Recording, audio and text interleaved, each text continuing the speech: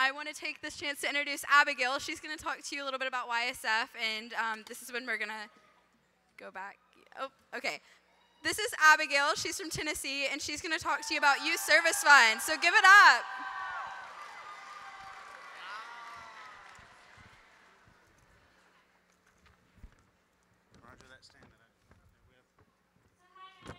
Abigail Overstreet, and I will be a high school sophomore, and I attend Franklin First United Methodist Church in the Tennessee Conference. And I want to share with you about YSF. The Youth Service Fund is an amazing ministry that is with, by, and for youth. Here's how it works. Youth raise money to donate to YSF. Then youth choose projects to receive funding from YSF. These projects are created and led by youth for the benefit of other youth, so it's really all about youth. For nearly 50 years, YSF has supported projects from around the world, and since it began, millions of dollars have been given generously to empower youth serving their peers. When you give to YSF, you become a part of a huge ministry that reaches to youth all around the world. Your gift, no matter how small, transforms into action. Tonight, we are going to have an offering for the Youth Service Fund. The ushers will begin passing around the buckets now. Remember, no gift is too small. We will have a huge group of people here, and even if you only have some change in your pocket, it can transform into changing someone's life. We will pass the buckets around, but if you'd rather donate online, you can do so at the www.youthservicefund.org. And if you don't have any money to give, please visit the YSF display in the Crystal Ballroom H with the Youth 15 store and find out how you can give your time and energy to this awesome ministry. Because of the Youth Service Fund, right now, the young leaders in the Liberia Annual Conference in West Africa are training nearly 5,000 young adults across their 20 districts through a project called Reawakening the Leader Within, and they are halfway through their goal.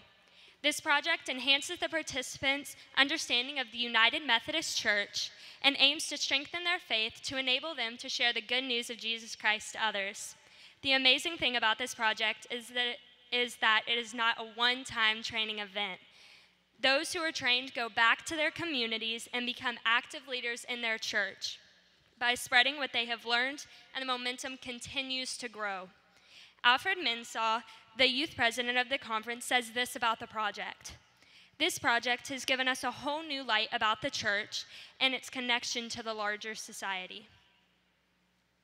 Because of the Youth Service Fund, middle school students who are just hanging around outside their school across from Northwest Hills UMC are now being welcomed to a safe space every Wednesday that provides tutoring, caring relationships, and all kinds of activities, including Bible study, followed by a time of discussion.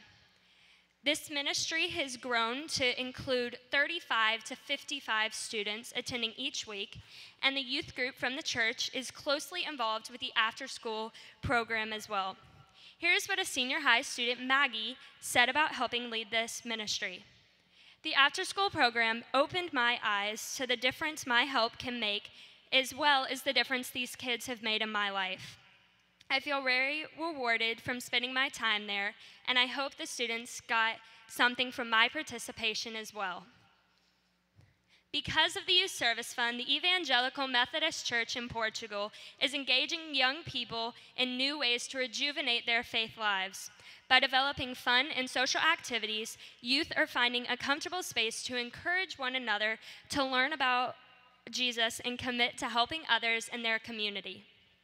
One of the leaders, Joanna Texiria, says this about the project. We are working with some young people who were removed from the church spiritually.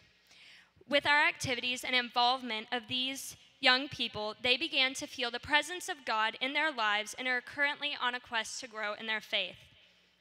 YSF has played an important role in all of these ministries, and without the generosity of the United Methodist Youth, I wouldn't be able to share this good news with you today.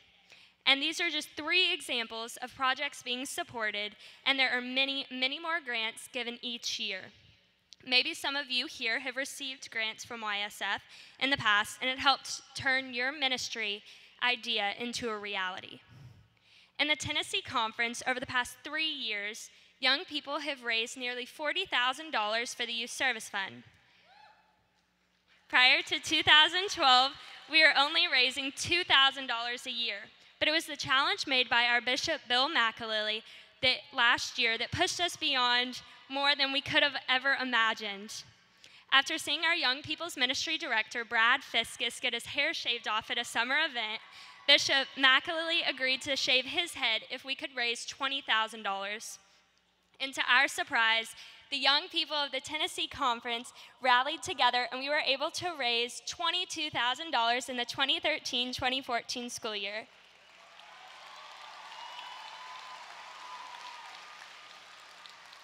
And therefore, our bishop's head was shaved during our conference-wide Warmth and Winter event. The young people of the Tennessee Conference, along with Bishop McAlilly, now challenge all of you, your bishops, to find creative ways to raise funds for YSF. We have supported ministries both within and outside of the annual conference, and we have given grants to over 40 youth and young adult groups to serve in mission both domestically and internationally. The Youth Service Fund has enabled youth and young adults from all sizes of churches to have an opportunity in mission with people throughout the world. That is what YSF is all about. When you give to YSF, we are empowering youth all around the world to serve one another in new ways and not letting money get in the way of being the hands and feet of Jesus Christ. Thank you.